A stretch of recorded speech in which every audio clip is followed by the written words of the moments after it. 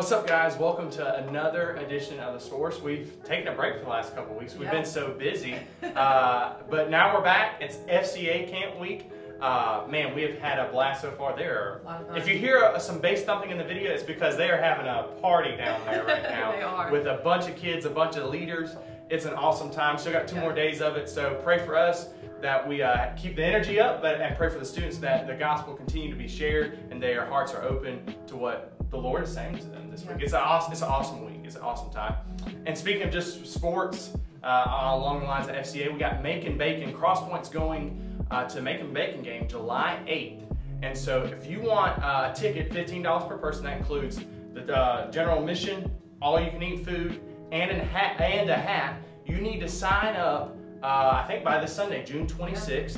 You can do that online, or what you can do is you can come and buy the tickets at the market.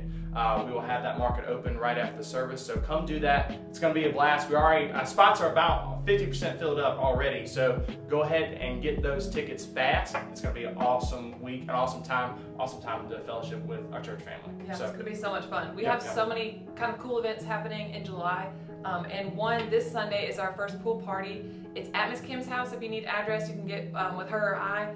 And this is a girls only for 4th and 5th graders. Girls only. And so, boys, your chance is coming, but this is not the one. So, girls only, 4th and 5th grade this Sunday at 2 o'clock at Kim's house.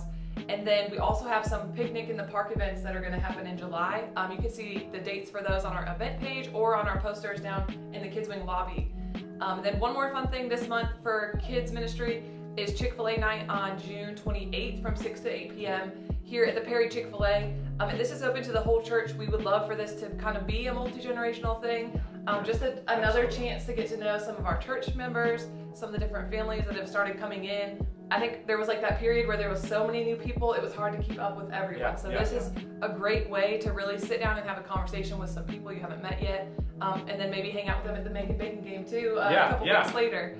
So it has been so much fun here at Crosspoint this month, just crazy busy, but so much work that the Lord is doing. It's so fun to be a part of. It really is. It's an amazing just atmosphere to be in, and just with all these new church members and our previous church members, like just coming together and growing and worshiping the Lord and just being together in unison is amazing. So much fun. Yeah, so we're looking forward to it. So we'll hope to see you at some events here coming up, and we'll see you on Sunday.